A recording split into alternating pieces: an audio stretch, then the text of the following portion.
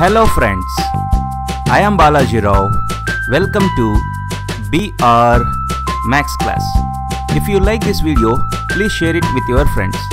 Subscribe to my YouTube channel to get more updates. Find the derivative of secant x by using first principle. We know what is first principle of derivative. F dash of x equals to limit h tends to 0 f of x plus h minus f of x divided by h. This expression is called first principle of derivative. Which function derivative you want to find, take that function as f of x. So f of x is secant x. As we need f of x plus h, f of x plus h is just replace x with x plus h. F of x plus h is secant of x plus h. Now you substitute f of x plus h is secant of x plus h minus f of x is secant x whole divided by h. We know the trigonometry formula secant x is 1 by cos x. So limit h tends to 0, secant of x plus h can be written as 1 divided by cos of x plus h minus secant x formula is 1 divided by cos x. Secant of x plus h is 1 divided by cos of x plus h minus secant x is 1 divided by cos x whole divided by h. Limit h tends to 0. Now you observe that the numerator is cos x minus cos of x plus h divided by LCM is cos of x plus h into cos x into 1 by h. It can be understood very easily from the above step.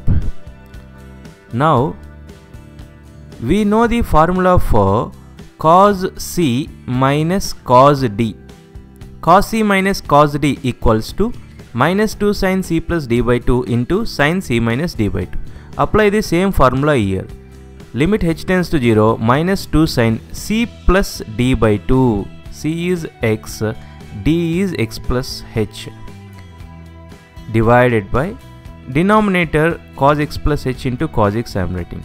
Minus 2 sin c plus d by 2 into sin c minus d by 2. C is x, d is x plus h, c minus d by 2 divided by that whole divided by 1 by h written as divided by h. We know this formula limit x tends to a f of x into g of x equals to limit x tends to a f of x into limit x tends to a g of x. Apply that formula here.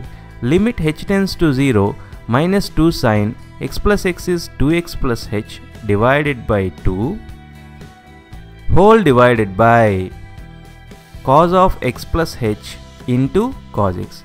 You apply the limit for the second function also. Limit h tends to 0, xx will get cancelled. This will become minus 1 by 2 into h divided by h. Now observe this. I'll apply the limit to this function. Wherever h is there you put 0. Minus 2 sin x.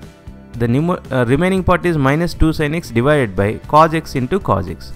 Now apply the limit to this part. We know the formula that limit x tends to 0 sin ax divided by x equal to a. If you apply the same formula here, what is a? A is minus 1 by 2. Now you observe that this numerator 2 and denominator 2 will get cancelled. Minus minus will become plus. You can observe here 1 by cos x can be written as secant x. 1 by cos x can be written as secant x, and what is remaining sin x by cos x, that is tan x. Therefore, if f of x is secant x, then its derivative is secant x into tan x. From now onwards, we take this as a formula. Derivative of secant x is secant x into tan x. I hope you understand this class. If you like this video, please press like button below. Share this video with your friends. If you are not yet subscribed to my channel, please subscribe now. Thanks for watching. Bye bye.